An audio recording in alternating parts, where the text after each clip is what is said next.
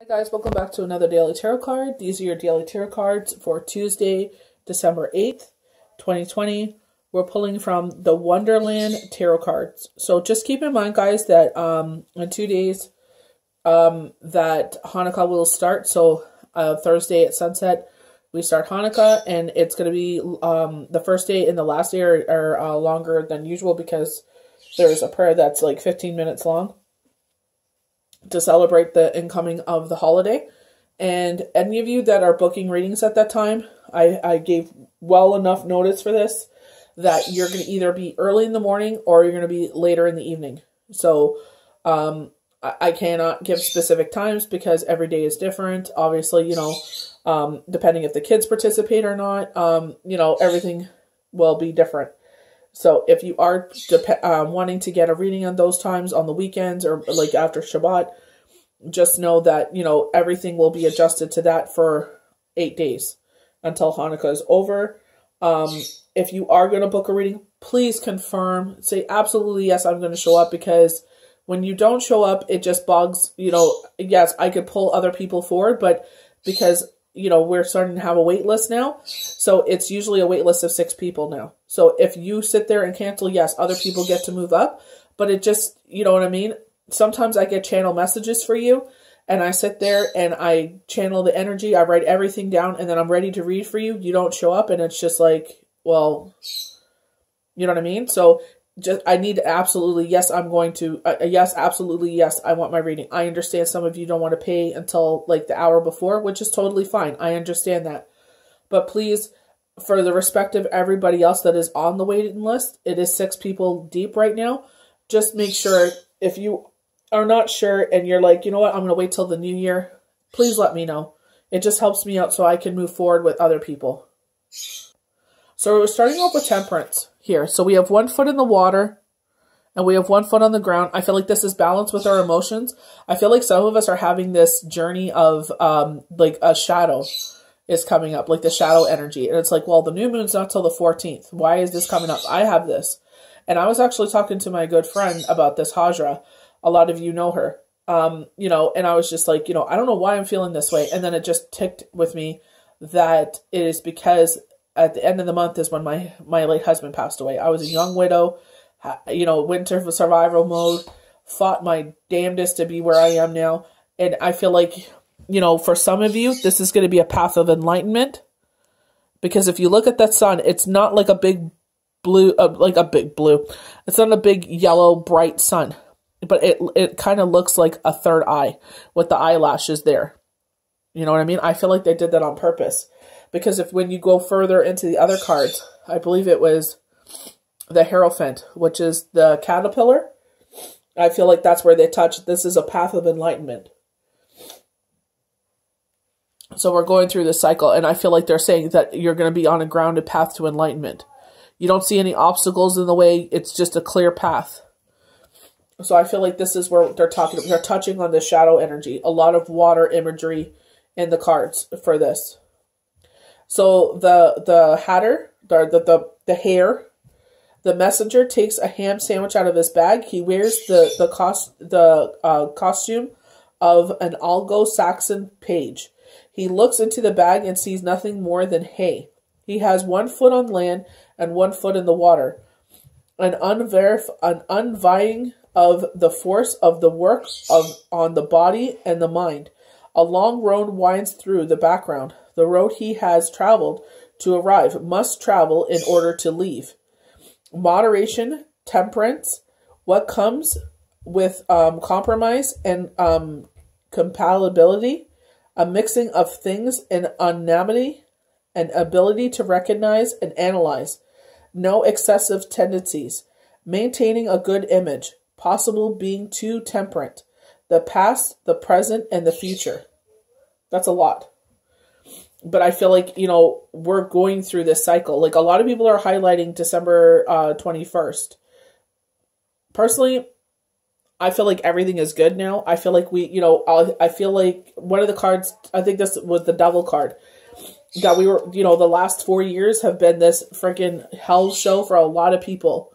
Especially, the LGBTQ You know, the black community, the brown community, I felt like, you know, they felt it more than anyone, you know. I feel like this change had to happen because it's like, you know, it was going too far. The pendulum got stuck there. And it's like, you know what, with cough and everything else, it was way too much. I felt like everybody was giving up hope.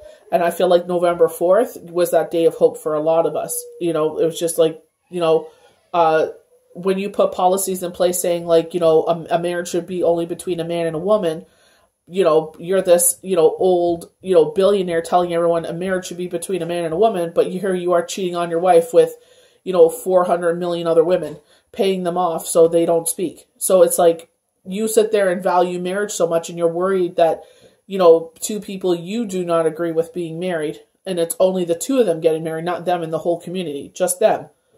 But here you are, you know, paying off women not to speak. You know, I try not to get political, but that kind of stuff pisses me off.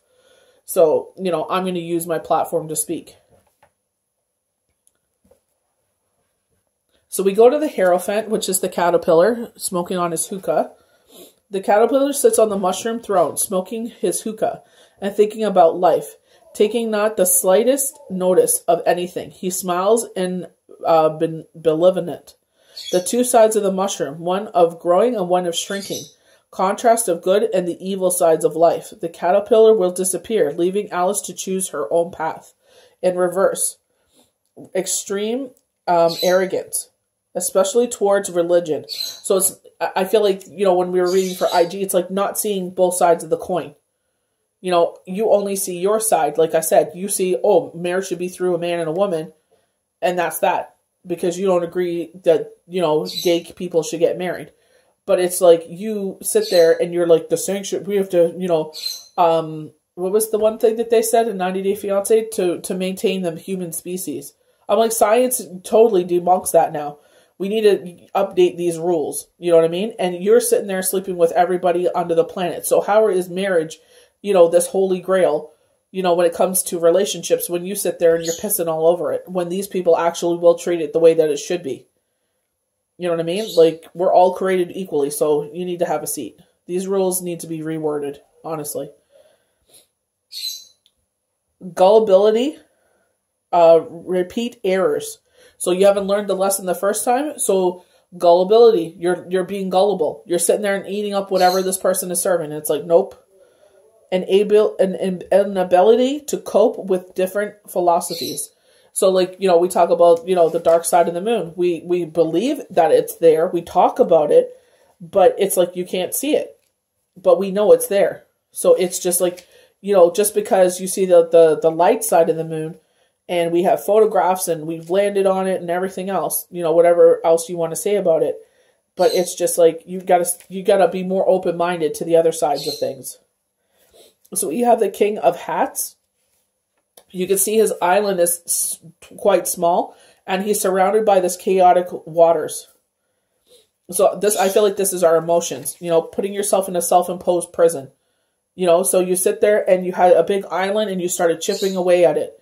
You know, that's what our negative ego, you know, does to us. It starts chipping away on, you know, our stability until it becomes smaller. So we have to start fighting back and making that island big again. So we build up our security and our safety, and, you know, we build up the positive ego, stopping the negative ego before it gets out of hand.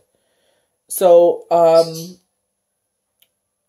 flaring temperament. So we keep getting temper here, you know, we're talking about our temper. So we got to watch our tempers.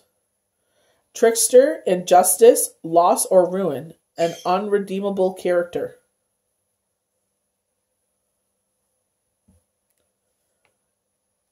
So I feel like it's like, you know, the shadow side of things, you got to build that back out. Don't build yourself a self-imposed prison. Next, we're going to go to the devil here, the Jabberwocky. The Jabberwocky is pure evil and has a long neck spiraling from the head and bulging eyes. For raining teeth, his legs are outstretched in attack position. The frightened hero is prepared to fight the monster with his viper blade. The Jabberwocky is the story of man overcoming a monster who has killed many people and terrorized the countryside. And this is where I got into with the temperance, because I read for IG, so I know exactly what this was leading to. So it's just like, terrorized, us for 4 years. And now it's like, now we're seeing the flip side, the hope side of things, where the earth is now swinging the other way. The pendulum has swung the other way now. It illustrates the human hope that one day good will overcome evil for once and for all. And I feel like that's, I don't know if it's going to be once and for all. I think that's, we know that, the pendulum will swing back the other way, usually does in politics, but hopefully not to the extreme. I hope and pray that they put policies in place that this will never happen again, because, I feel like if you're not doing a good job, I feel, Chris Rock brought this up on SNL when he hosted. He said, if you're not doing a good job, you should be able to be fired. And I agree with that. I feel like if you're not doing what you're supposed to do and you're hurting people and dividing people, I feel like you should be fired. It's enough with the impeachment. That gets us nowhere. I feel like, if the whole house does not stand by their leader, I feel like, you know what? I'm sorry. Thank you for your valiant effort, but you're not what we thought you were going to be. So the 8 of flamingos. I feel like this is dealing with home issues as well. I love with the flamingos. It's supposed to be swords, but I love how they stand guard of each character as they come along in this. So I feel like, with the temperament, this could be at home. Maybe there's something happened in the home to cause this temperament. Censor and censorship. Bad news. Temporary bondage. A person demanded by another person or by a situation. Making one's own prison. This is where I get into the shadow side of things, where I said, they're not all the time, but it's like certain, I don't know why it hit me hard this month, but, especially the past couple of days, it's just like, that insecurity of the beginning of a month, because, talking to my good friend Hajra, it's just like, I realized right there and then. And the reason I share that is because I notice a lot of you are going through the same, not exact same situation, but a shadow energy, where it's like, it's that self-imposed prison that kind of tries to creep in on us, like the king. We're putting ourselves on this stranded island. So it's like fighting back and building that island back out. So like I said, that insecurity that he had, physically left us. And it's like, here I am left to face the Jabberwocky by myself, the people that totally took advantage of the situation and tried to put more on my shoulders that I could handle and try to break me. And I told one person I was talking to, keep note of those people, because when you come out of this and you're out of your widow fog, I'm like, you can fight back, avoiding conflict at that time, because we know how fragile we are. It's like everybody battles through everyday life, but someone that deals with that is dealing with widow fog, stress, the insecurity, the depression, the anxiety. Like, you have no idea walking through that journey is. Everyone thinks like, oh, it's you'll be fine. You can get over it. It's like, no. Our bodies is running 10,000 times worse, of everyday life. It's like you're just constantly processing things. Your brain is ready to burn out. So those people, shame on them that try to sit there and add more onto your shoulders than you already are dealing with. So I told her, keep mind of those people, because it will come back to them. And I've seen it. Karma is the B word. So this is fighting back in our shadow self, that insecurity. I know what it is. And, in 18 years, I've been late once with my rent, and I never have to worry about that again. So, I keep fighting, every single month we're fine. So I'm taking that insecurity, I'm taking that bad energy, I'm crushing it up and making it something positive. Funny enough, I'm going through this, and so is, a friend of mine. And we were able, to talk to each other because we both walked the same path. Conflict, or to serve distress. So it's sickness. So don't build your self-imposed prison, because I'm very much feeling like this the King of Hats, where it's like a lot of us are putting ourselves, allowing our emotions to take over. And it's like, fight that back out. Build that island back out, where you feel more strong and stable and secure. Build your island and then start building a mountain on top of it. So you're so above sea level, they can't even touch you. So, you know what I mean? And it's not in a negative way. I'm not acting like you're better than anyone else, but sitting there and saying, everything is fine. Put one foot in front of the other, But just keep in mind, guys, you don't know what people are going through. But if you know someone that has lost someone, keep in mind of that. Not only they're dealing with everyday life, but depression, anxiety, stress. You know, they're sitting there and they're in shock. They're going through widow fog. So it's just like, or widower fog. It's just like they're processing a lot. So just take it easy on them. You know, try to make their life a little easier. Make them a hot meal and say, you know what? Instead of cooking dinner tonight, you know, I cooked dinner for you. Something, you know, take their garbage out for them. You know, I know it's social distancing, so ring the doorbell and leave a nice note for them so they don't have to worry about one thing less they got to worry about. You know, be kind to people, you know. Like they said, in a world where anything else, you know, we're all worried about TikTok and selfies and everything else, be kind to others, if anything. You know, you can tell if someone's smiling underneath a mask or if they're trying to give you a snarly look. Eyes tell a lot. So, you know, if you're going through the shadow energy, sit there and try to figure out what's triggering you. Is there something from the past that around this time of the year or this time of the month that is trying to trigger you and trying to pull you into that negative side? And you stop it right there and say, nope, I know exactly what this is and I'm not going to let it take me down because this is a false insecurity. And you could crush it up and make it into something positive. So I hope you guys enjoyed these daily tarot cards for Tuesday, December 8th, 2020. May the universe bless you good. We'll see you for the next daily tarot card. Bye.